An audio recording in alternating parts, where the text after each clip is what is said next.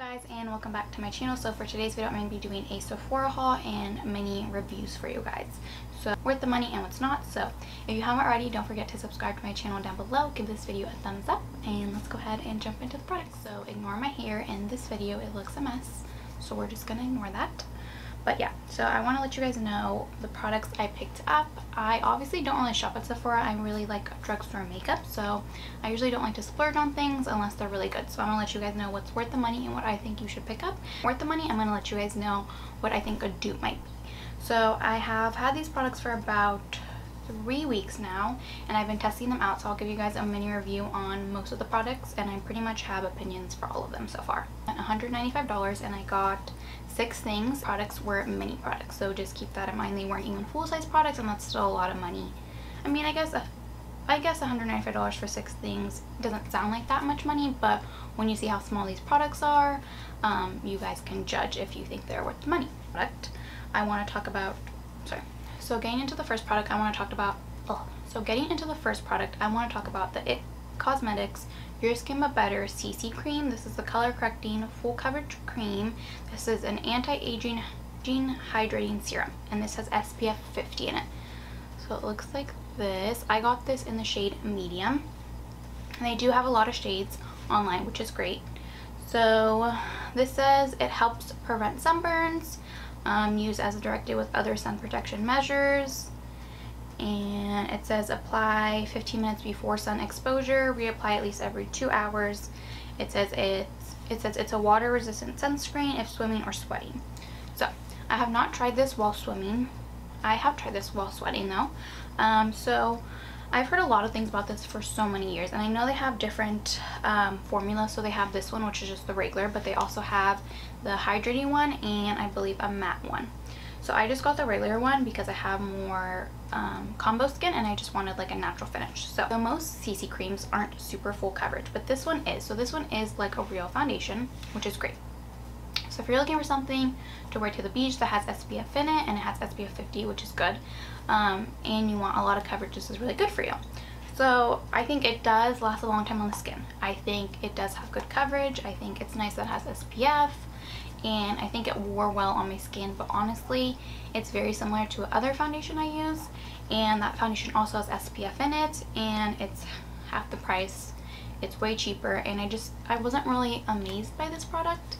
I thought it was good. I didn't think it was anything special though, and it was worth $40. I've tried many foundations, and I just can't spend $40 on a foundation when I have drugstore foundations that are $15 and under and are way better, and they're half the price. So if you want to try out a CC cream, then I think you can try it out. But honestly, this isn't even like a CC cream. Like, this looks like you're wearing makeup. This doesn't look like extremely natural. Like, it has coverage, so it looks like you're wearing a foundation. So you might as well just get a foundation from the drugstore that has SPF in it and that also has coverage, because you're essentially getting the same thing. So that's my take on this product. I don't think it's bad at all. I think if you really like it and you want to spend the money on something high-end, that's great. This was more of a natural finish, but it definitely pulled more towards the matte side, and I even put on a hydrating primer under this and it was still kind of matte. So maybe if you're into really illuminating foundations, try the illuminating one. If you have super oily skin, you can try the matte one. But like I said, for me, this was not worth the money. I want to return this, and I'm going to see if I can. If you like this foundation, that's perfectly fine. You know, I'm not saying you shouldn't like it or it's bad or anything. This personally just didn't really wow me, and I don't think it's worth the money. Moving on though, a product that I do think is worth the money is the Laneige Lip Sleeping Mask, and I got the flavor, I guess, in apple lime. So it looks like this. So I've been wanting this for a really long time. I've heard so many great things about this product. It's supposed to essentially just be a lip mask, but they call it a lip sleeping mask, and it's supposed to hydrate your lips overnight and supposed to keep them super soft and super nice, and supposedly it works better than all other lip balms, blah blah. So they have like the original flavor, which is like strawberry, but I think they came out with other ones, and they also have like lip balm versions. Those are called the glowy lip balms. So I have tried those in the past. They were, again, it's a more expensive lip balm. I think that lip balm was like $17, and I liked it, but like I said, it just didn't wow me. So I was really intrigued to try this one because this one came out first, and this one is a super popular one. So I'll show you guys what it looks like inside. I already used it.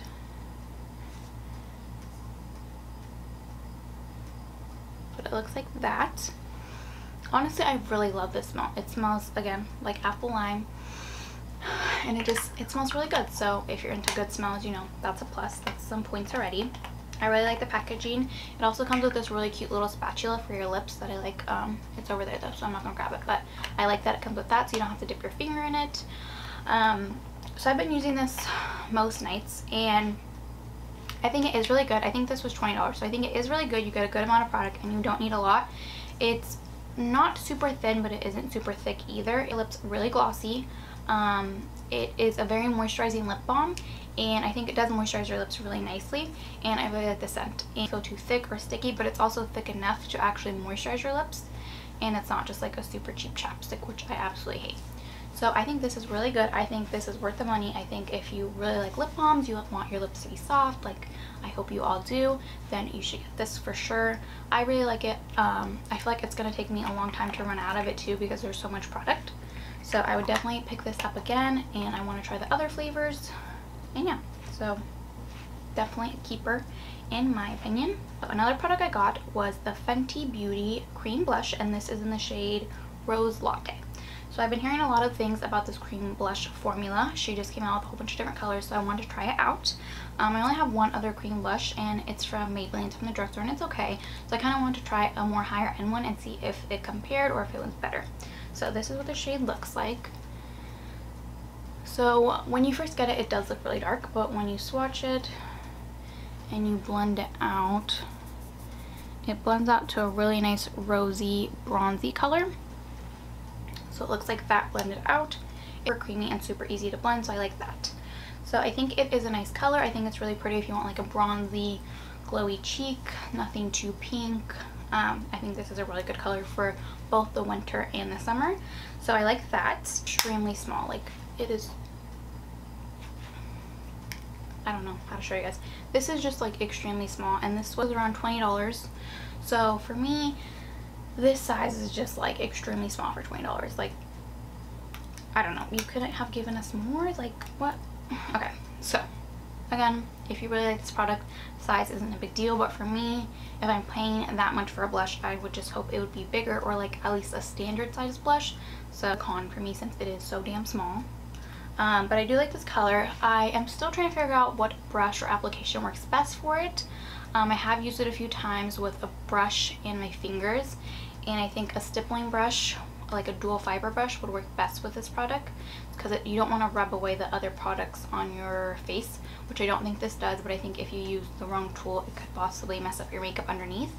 So just be aware of what you're using, and it does work well with your fingers, so I think this is a good product. I just think you have to figure out a way to work with it and the application. But yeah, so I'm going to keep trying it out, but I do really like this color, and I think this will be an essential for like a summer glowy makeup look, or like a super easy makeup look. So yeah, and it comes with a mirror, so that is a plus, since a lot of products don't come with a mirror.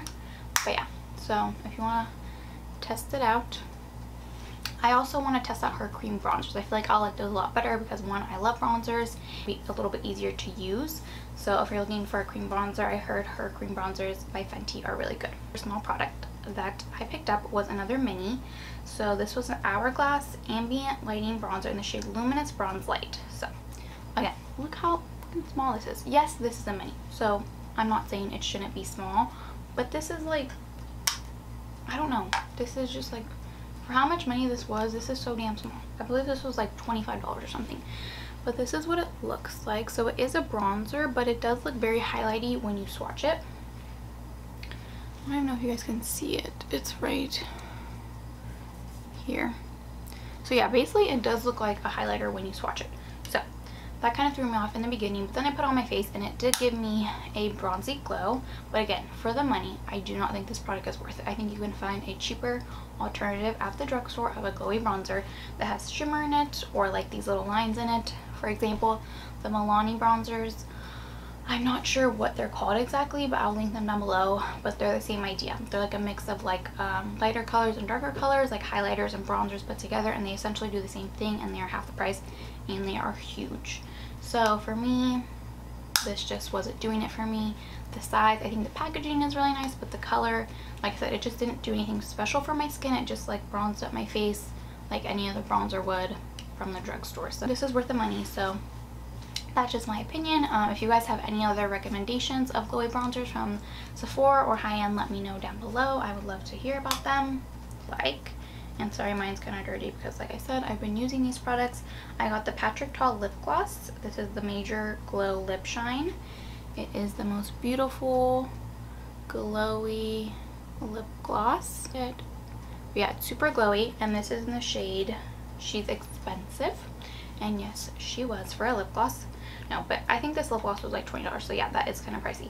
But I think it's super pretty, and I honestly just bought it because I thought the packaging was really pretty, and I don't know, I mean, look at it. It's just super glowy, and I just thought it was really nice. So it is just basically a clear gloss with glitter in it. And yeah, you can totally find this at the drugstore, but I want to try this one out because Patrick Ta is a celebrity makeup artist, if you didn't already know that. And he has a lot of products out right now. I haven't tried anything else from him, but I have heard really great things about his other products, so I want to first start off with the lip gloss. But yeah, it's basically just a clear gloss with some sparkles in it. This is what it looks like. Kind of looks more nude when I swatch it. But yeah, I think it's a really pretty gloss. It gives your lips some shine. It smells good. It smells super sweet. If you're willing to drop $20 on a lip gloss, I think you would like this. It's not sticky. It lasts a good amount of time on the lips. So yeah, I think this is a pretty gloss. I like it. I mean, I love all nude glosses, so I figured I would. Last two products are skincare products. So like I said, I usually use very affordable skincare, makeup, all that. So I kind of want to try some new products from Sephora that were more expensive. So both of these products are super popular, and I've heard great things about them, so I want to give them a try. So the first one is the Ole Henriksen Glow OH Dark Spot Toner, and it looks like this. And again, I got the mini version of this because I wasn't sure if I was gonna like this, so I spent a lot of money on it. So this is basically a facial toner. So a YouTuber, Diana Saldana, I believe her name is, she was talking about this, and she used this on her dark spots and her acne scars, and her skin cleared up extremely fast. So I have a lot of acne scars, or I believe that's what they are. I'm honestly not sure, but that's what I believe they are on my face that haven't gone away in years. So I was hoping that this would help transform my skin like the bottle says. So I honestly have not been using this for long. I've only used it twice because I needed to buy cotton rounds to use it. So far it hasn't really irritated my skin. It feels a little tingly after you put it on, but nothing too crazy. I haven't seen a difference yet, but like I said, I've only used it for like 2 days. So I'll keep you guys updated on this product, but for her it worked really well, and the reviews were really good, and it was sold out for a good amount of time on Sephora. So I'll keep you guys updated on this. But if you want to try out a toner that'll help you with your acne scars or dark spots, I think this one might possibly work for you. What I want to talk to you guys about is a face mask. So this is the Summer Fridays Jet Lag Face Mask in this super pretty blue bottle. So again, this is a super popular product. I've heard this product from so many different people on Instagram, on YouTube, and it's been sold out again on Sephora for a while. So like I said, I did buy a mini version because I'm cheap and I don't want to waste my money on things that I might not like. So dry skin, apply a thin layer with fingertips. It says leave it on for 10 minutes for max hydration, blot with a warm cloth if necessary. So it's weird. So on the bottle it explains leave it on for 10 minutes, but on the box, which I think I threw away, it says you can use it as an overnight mask and wash it off in the morning, and just use a thin layer. So I think if you want to use like a thicker layer for like super maximum hydration, leave it on for 10 minutes. But I think if you're just using a really thin layer, you can leave it on as a hydration mask overnight. So I have been using it as a hydration mask overnight, and I just put like a super thin layer. Honestly, it feels just like moisturizer. It is extremely thin, and it melts into your skin really nicely, and it has like a cooling peppermint smell, so I like that. I do think it moisturizes my skin. I know my skin definitely feels softer. I don't think it hydrates my skin to the point where my skin is like super glowy when I wake up, but I do think my skin feels super soft, so I think that is nice if you have dry skin, and this might help you if you struggle with your skin feeling rough or textured or just honestly not soft. So I do like it. Do I think it does amazing results? No. I think personally for me, I kind of want to try their other masks. I think they have like just different masks targeted towards different things, and I think hydration isn't really my go-to or like my necessary thing that I'm looking for my skin. So I think I kind of want to try the other mask, and I feel like those masks will cater to my skin needs more. But I don't think this is bad. I think this is good. Wow me. But I'm still going to obviously use it, and I'm going to continue to see how it works. Mask, so I do want to try using it like a thicker layer, and then washing it off. But yeah, most people really like this, so I'm going to keep giving it a try. I know this brand is really popular, and they have like a really popular lip balm that's out right now, so if you're interested in a lip balm as well, you should try that from them and let me know how you like it. Those were all the products that I picked up from Sephora. I hope you guys enjoyed this video. I know it's kind of a short one, and you guys know I'm cheap when it comes to makeup and all that, so I like to stick to my drugstore, so I didn't want to pick up too many things. So I hope you guys enjoyed this video. Let me know down below how you liked it, or any of your Sephora recommendations. I would love to know. Don't forget to subscribe to my channel down below before you leave. Give this video a thumbs up, and I'll see you guys in my next video. Bye.